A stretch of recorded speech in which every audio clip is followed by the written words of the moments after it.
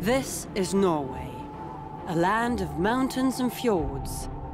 The scenery may be breathtaking, but the terrain is mainly harsh and rugged. Its inhabitants have always had to plan ahead and work hard to earn a living. Our opportunities have been in what the land and sea could provide. Before the 1960s, no one knew that under the seabed, just off the North Sea coast, there lay a greater fortune than fish. Vast quantities of oil and gas that would transform the Norwegian economy. Today, Norway produces millions of barrels of oil every day for the world market. In the course of the first 50 years, we extracted about half of the oil resources. If we continue at the same pace, it is estimated to last for another 50 years. The fund is now the world's largest fund of its kind. The origins of the Norwegian Oil Fund lie in the 1960s. At that time, the Norwegian Prime Minister Einar Gerhardsen and his staff were laying down the foundation for a prudent management of our petroleum resources. In 1963, the Norwegian government declared sovereignty over the country's continental shelf. International oil companies with resources and experience were awarded exploration licenses, but Norway remained in control. In 1966, exploration began, and in the next 4 years, 37 wells were drilled. But nothing was found. Most of the oil companies had given up. Phillips Petroleum had only one well left to drill before it shipped out its last rig.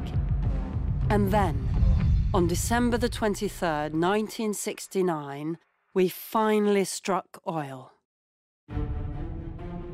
Ekofisk became the largest offshore field ever discovered.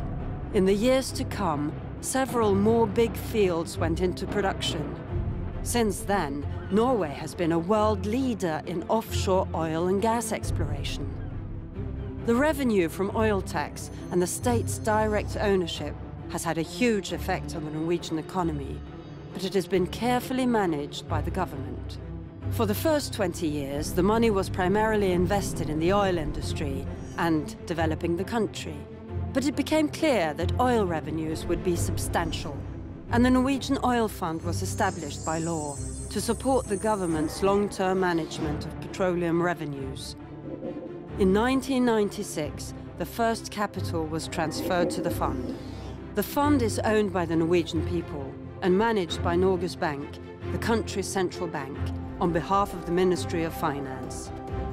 Its mission is to safeguard and build financial wealth for future generations. I think many experts told us that it was a bit naive to believe that a democratic society and a democratic system could manage such a big cash flow in a sustainable, responsible way. But the experience so far in Norway is that we have been able to do exactly that. It is important pillars in managing the fund. That the fund is transparent, that investments are responsible, that we have ethical guidelines. It really makes a difference.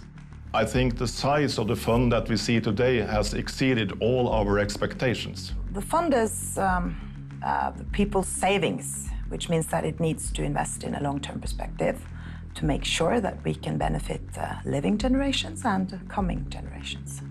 There have been several changes of government since 1996, but no matter who has led the Ministry of Finance, they have all agreed upon the main principles and rules of the fund. The fund was established based on a broad political consensus in Norway. It is important to keep that consensus. It is the people's money, owned by everyone, divided equally and for generations to come. Investments are global, and all are outside Norway. The assets are invested in 3 asset classes: equities, fixed income, and real estate.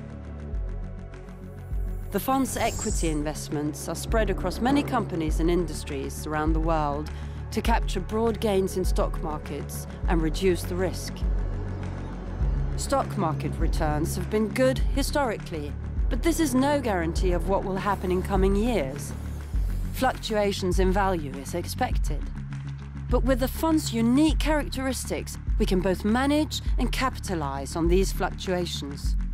The largest geographic exposure is to Europe and North America, followed by developed economies in Asia, Oceania, and emerging markets. Fixed income investments are allocated to government and corporate bonds and securities, reducing short-term volatility. The investments in government bonds are allocated according to the size of the relevant country's economies. The fund is gradually increasing real estate investments to build a concentrated and global portfolio. The fund's objective is to achieve a long-term real return in excess of the growth of the global economy. Our global, diversified and long-term investments contribute to a sustainable world economy and a stable business climate. Norges Bank Investment Management is an active investor in about 9,000 companies worldwide.